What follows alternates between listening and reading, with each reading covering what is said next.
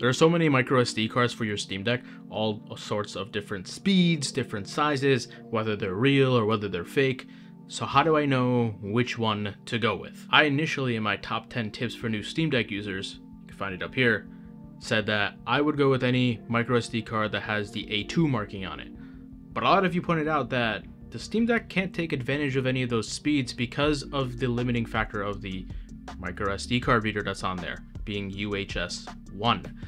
So spending the money on an A2 card is a complete waste. So I bought an A1 card and an A2 card, and we're gonna test that out today. I'm also throwing in an A1 PNY card that I have because it is very similarly spec'd to the A2 SanDisk card, which we're gonna go over in just a little bit. So let's first take a look at the hardware, being the Steam Deck and the fastest card it can support. So the Steam Deck has a UHS 1 micro SD card reader. So theoretically, the highest or fastest that it can support is 104 megabytes per second for reads and for writes. Taking a quick look on Amazon, and majority of the cards found are listed for either at that speed or more, and there are so many variations with all sorts of different symbols. The two I bought have the read speeds listed right on the packaging. However, the A1 SanDisk card doesn't list the write speeds when the A2 card does. Why? The whole point of an SD card is for me to write information to it. Shouldn't I know the write speeds to it? If you look on the back of the packaging, it just states that the write speeds are less. Less in what way? How am I supposed to know what the write speeds are? This is true for almost all A1 cards across the board. Looking online, this trend just continues on with every single brand. But we could find out at least the minimum speeds that these are rated for based on the markings. So let's go over what these markings are. First are the markings SD-SC, SD-HC, and SD-XC. These are SD standard capacity, high capacity, and extended capacity, respectively. These talk about the different ranges of capacities available for all your cards. You'll more than likely be looking at getting anything 64 gigabytes or larger, so we're mainly going to be looking at SD-XC cards. Next, we're going to be looking at the Speed Class rating. There are 3 categories in this section, each with their own symbol, because why not? Let's just make this as confusing as the USB standard, if not more. But they're pretty easy to understand because they all talk about the same exact thing: minimum sequential write speed. So the first one is Speed Class. This has a large C with a number in the middle. That number is the minimum sequential write speed. So C4 is 4 megabytes per second, C6 is 6 megabytes per second, and C10 is 10 megabytes per second. So that means the card at minimum will run at that specific speed, or it can go higher, but it's going to at least go that speed. Then there is UHS Speed Class, which has a U with a number in it. Whatever that number is in the middle, you multiply it by 10 megabytes per second, and that again is the minimum sequential write speed. So a U3 labeled card has a minimum sequential write speed of 30 megabytes per second. The last one is Video Speed Class, which is the newest standard of the bunch, and has a V with a number next to it. That number is again the minimum speed. So V30 is 30 megabytes per second, V60 is 60 megabytes per second, V90, 90 megabits per second, and so on. Kind of get the drift? They're all talking about the same thing. Why? Because the main purpose for these SD cards is to, well, use it in camera equipment, like your camera, your drone, 360 cameras, whatever else. That's the main purpose for them. Some file formats or some formats for video do require you to have a certain card. For example, my Sony a7 IV is not going to record a specific file format unless I have a V90 card, because the file is so large that it needs to have those high reads and write speeds. If I try to use anything else, it's going to be too slow, thus it can't record it. Now, since the Steam Deck card reader is UHS 1, any card that is V60 or greater is of no use, since those cards have an extra row of pins for those higher reads and writes. So if you find one, don't really bother getting it for your Steam Deck. Now, there is one more marking that is widely used across micro SD cards, but sometimes you'll find it on a standard SD card. That is Application Class, which is marked with either A1 or A2. These classes talk about the random reads and writes in terms of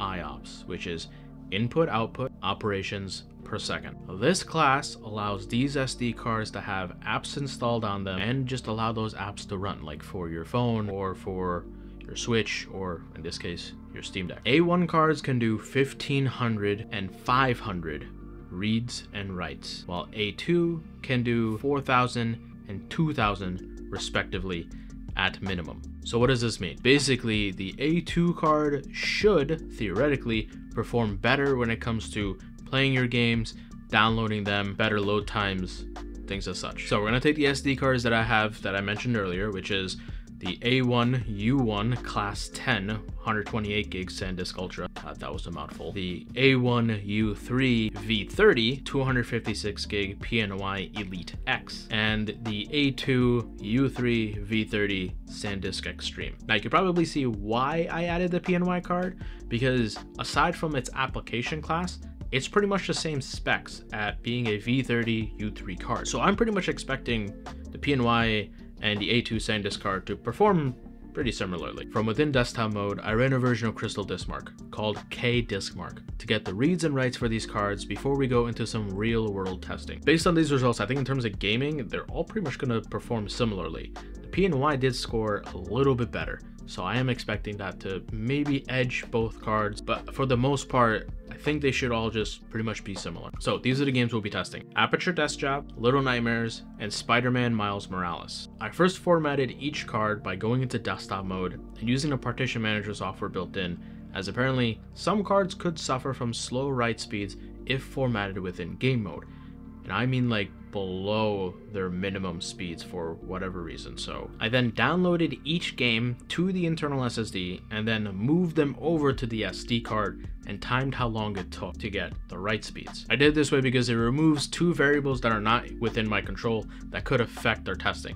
One being Steam servers, and if they are overloaded, causing slow download speeds if I were to just download it directly from their service to the SD card. Or the second thing being my Wi-Fi maybe possibly cutting in and out for whatever reason. After doing all that, these are the results I got. We'll start with Desk Job.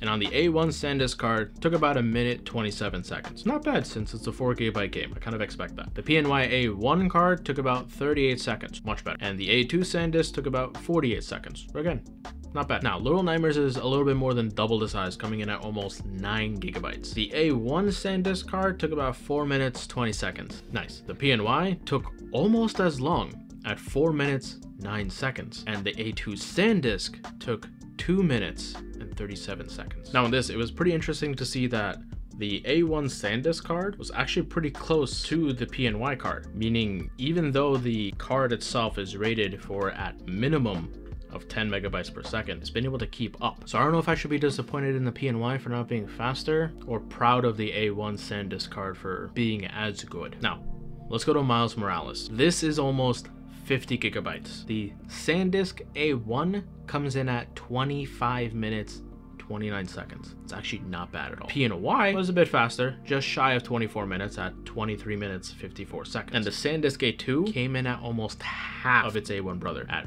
15 minutes, 37 seconds. So I guess the A2 is gonna be the better card when it comes to installing your games. I will add this. The A1 SanDisk card and the PNY during my testing did get pretty hot, and I mean like very hot. The A2 card, however, barely even got warm. The A1 cards were definitely being pushed to their maximum, which is probably why they started to get very hot. They possibly could have also thermal throttled, which is probably why they both took as long as they did. We can actually calculate the write speeds by taking the size of the game and dividing it by the time. After 4 gigabytes, both the A1 cards performed pretty similarly. If you look at the speeds after 4 gigabytes. For Little Nightmares, both the A1 SanDisk and the PNY were within 2 megabytes a second of each other. And the same goes for Miles Morales. But if you look at the A2 SanDisk card, maintained almost anywhere between 50 to almost 60 megabytes per second. And it was almost at its rated speed when installing Desk Job of 90 megabytes per second.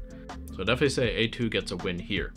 I then tried a quick test to install Miles Morales using my Wi-Fi directly to the SD card. The A2 card was able to install the game and get it into a playable state within 35 minutes. The A1 cards, however, took almost an hour just to even get it to say play after trying to install it. Speaking of playable state, let's take a look at gaming on all these cards. Now between the PNY and the A2 SanDisk, both showed no difference in load times, nor was there anything noticeable in performance that showed a clear victor. I was actually happily playing Miles Morales, and could not tell that I was on a slower card. The A1 SanDisk, however, did occasionally take anywhere from 10 to like 30 seconds extra to load into games, like from a cutscene into the actual game, and it did get pretty warm. But aside from that, once you were in the game, it performed pretty well. Like, it didn't have any stuttering, no other issues with it. It was just transitioning from a cutscene into the gameplay was a little bit longer than expected, but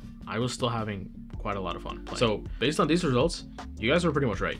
You don't have to go with an A2 card if you don't want to. You're still gonna get a very good experience regardless of which card you get. However, if an A2 card can fit your budget, I would say go for it. Or if it's like on sale, or if it's like pretty much the same cost, why not just get the better card? It just makes sense. In fact, when I was searching online to buy the cards, both the A1 SanDisk and the A2 SanDisk were within $1 of each other. To me, it makes more sense to buy the A2 card if it's not even that much more in the US.